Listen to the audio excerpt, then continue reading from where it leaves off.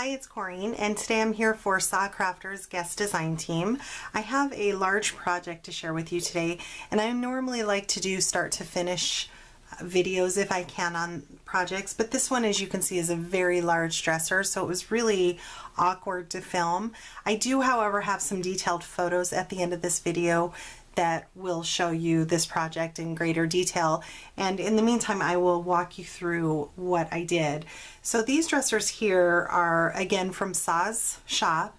They are 9 and almost 3/4 inches tall by 4.5, I believe, by 4.5, and there's 3 separate dressers that I adhered together to make one large dresser. Now she has several of these dressers to choose from that have different decorative tops on them. I chose the plain top. That way, if I wanted to, I could stack these. So I could add another layer of 3 dressers at the bottom if I wanted to and make them really tall. But for now, I'm going to leave them as they are. I've been hoarding the rest of what I had left of this Pink Paisley London Market collection. So I went ahead and used this. Since this will be sitting on my desk, I figured it's the best time to use it since I will be looking at this all the time. I do have a photo of it sitting on my desk, included in the photo show that I'll have at the end, but it literally sits right in front of me, so I pretty much stare at it at all times.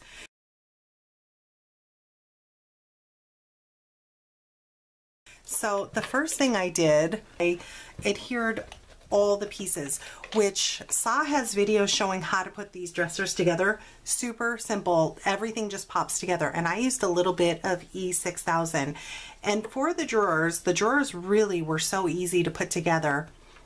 If the drawers, when you're putting them together, do not fit perfectly together, then try flipping over one of the pieces and try again, because her drawers are perfect when they're put together. Like they sit perfectly together.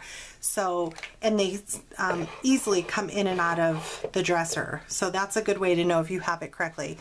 And she has a video on all her products on how to put it together. So I put all of them together, gave each one of them 2 coats of gesso, and then I decided, because I wasn't sure what color I was going to do, I didn't decide on the paper or anything at that point, and then when I decided on the paper, I figured this color would look great. It's a white, but it's a little bit of an off-white, so I gave it 2 coats of white as well. And then I just measured and added the paper separately. I added 3 pieces to the top. I added a piece to the side as well. I just love this paper. And then I added some pieces to the bottom, or excuse me, the back of it. And then each drawer, I did the same thing. I just measured it out and used a 1-inch, I believe, circle punch. And so I adhered all my papers on. I left the bottom with no paper, again, just because this will be sitting on my desk. And then I added knobs to each of the drawers. And what I used, I got these from Home Depot. They're button plugs. They're 1/2 inch. And I just stuck a push pin to the back of them and painted them the same color as I did the dresser. Also, in Saw's store, she has door handles if you wanted to get little door handles for the drawers. I did these for decoration because obviously you don't need them, but I really liked the look of them on there. So on the top of the dresser, I added some handmade flowers. I have 4 handmade flowers here. I have one of Saw's rhinestone buckles with her pearl in the center. Let me zoom in just a little.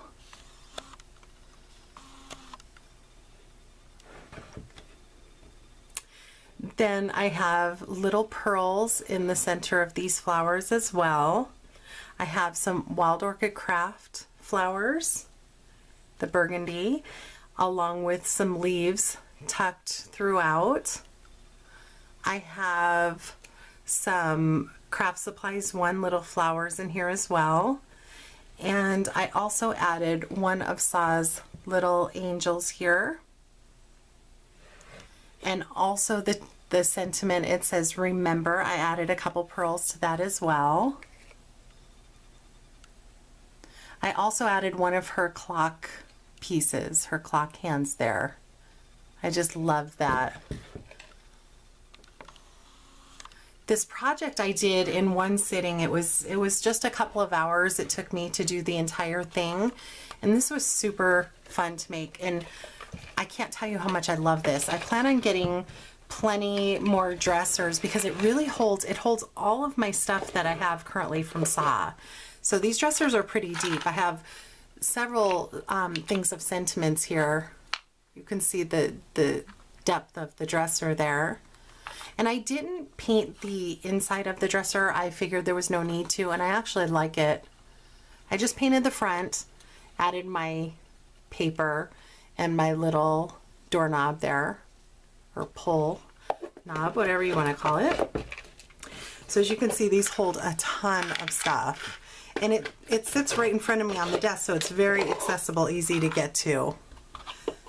So I hope you check out her store. She has quite a few dressers to choose from, and like I said, you can keep them separate, or like I did, add a little E6000 in hot glue and it adhered immediately, and it's very sturdy. So thanks so much for watching. I hope you stay tuned for the photos, and the links will be in the description box below.